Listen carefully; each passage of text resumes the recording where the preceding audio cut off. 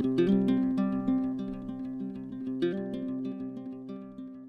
you guys, welcome back. This is going to be session 4 of the Bengal Cat painting, and in this session I'll work on darkening the background, adding another layer of color to the cat, refining the stripes, and painting the tail.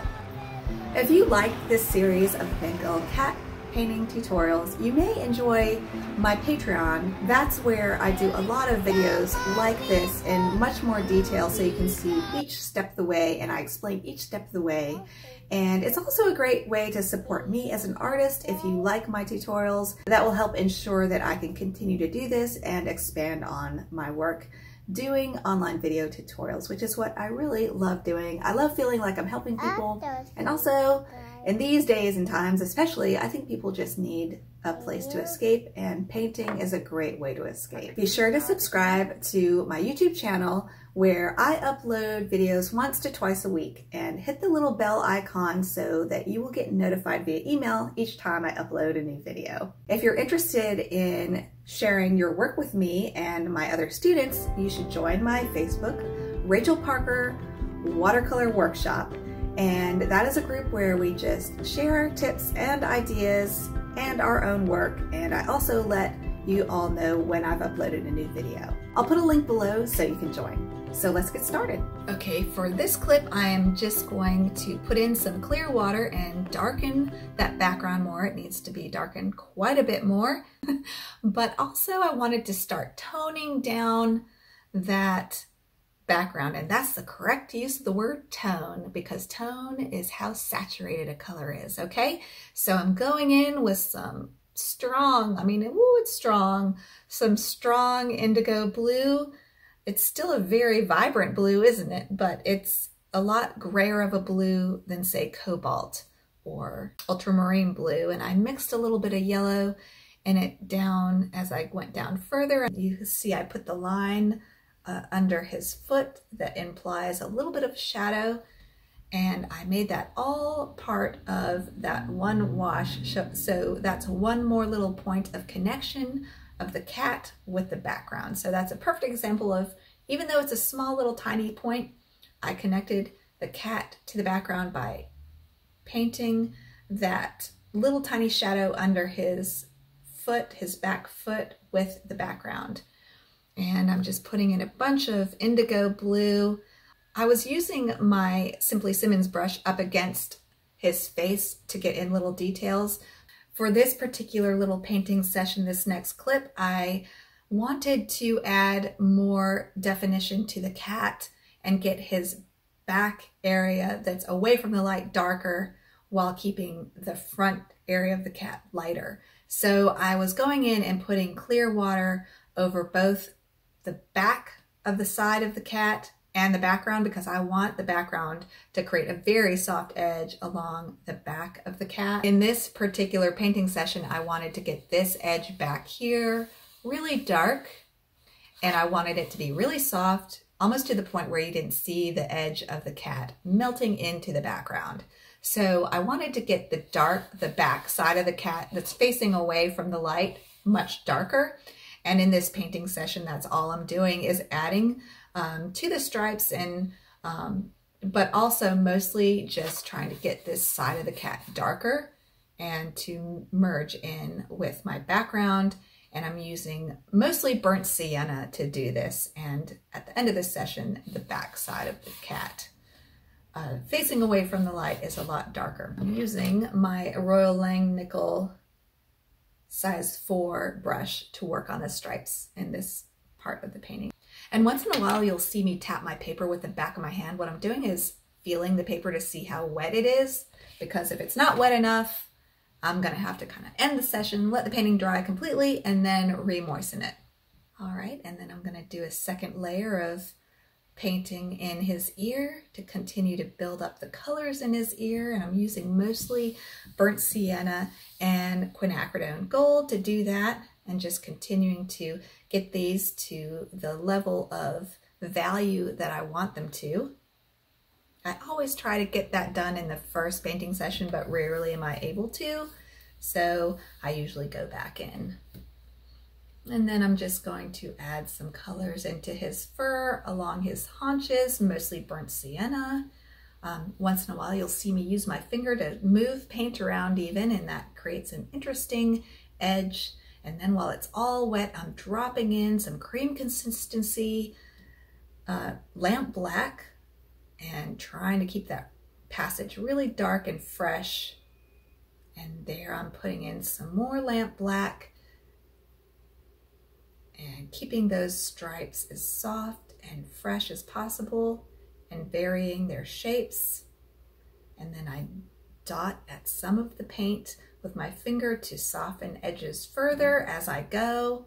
And then along the edge of his leg, he has a really dark shadow. So I'm putting that in with a combination of burnt sienna and ultramarine blue there, and really getting it nice and dark, and just continuing to build up the little details.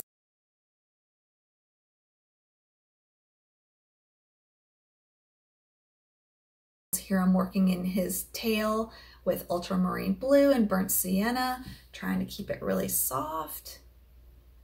And I'm going off camera here.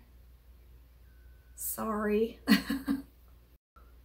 And then to keep the edge of his tail soft right there, you can see I painted in his tail, and then where the white of the background met his tail, I went in and painted some clear water to soften that line up, because I do not want that to be an interesting line where his very dark tail meets the white of the table.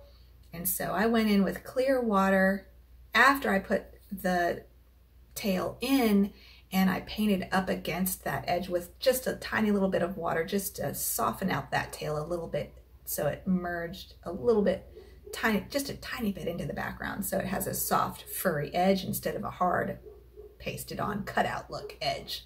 You don't want that. All right, and then I just continued to add burnt sienna in some of the passages throughout his fur, just to add some pop of color and some glowing oranges, and I really liked how that was looking. You'll see I'm going in with my Alvaro Castagnet brush that holds a lot of water and just moistening up everything quite a bit.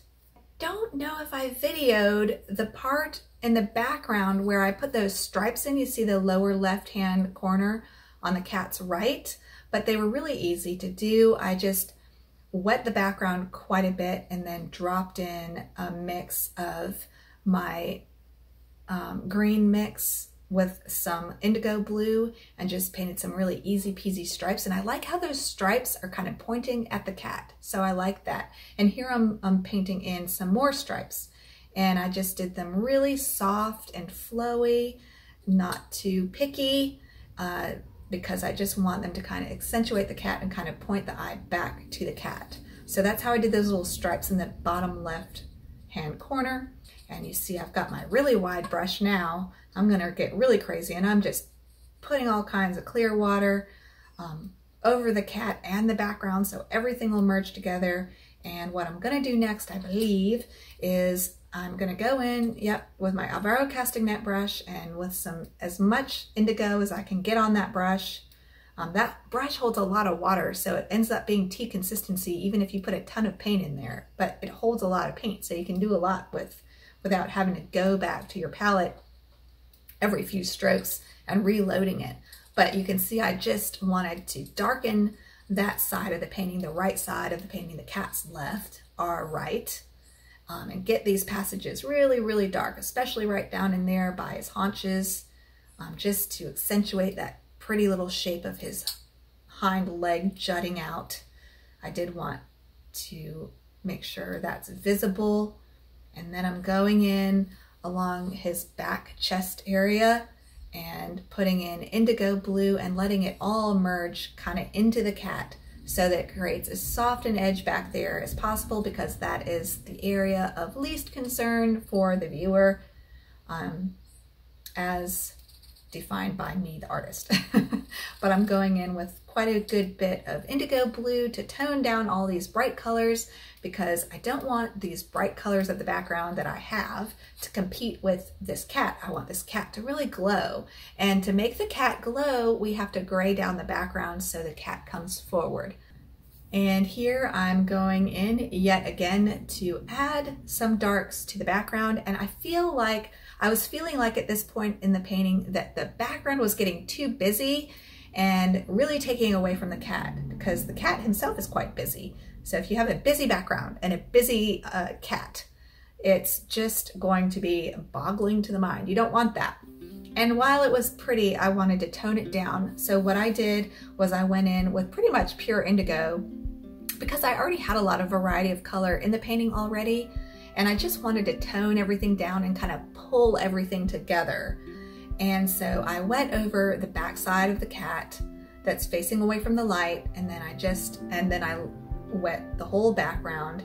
And I went in with indigo blue and just kind of painted over some of those passages just to calm them down a bit. And then I almost scrubbed across the line of his left shoulder, our right side, with the indigo. And because I wanted to kind of erase as much of that line as possible where his back shoulder on the right side of the painting meets the background, because I really want that to be a very soft edge. So I was almost scrubbing with my paintbrush right there to really play down that edge.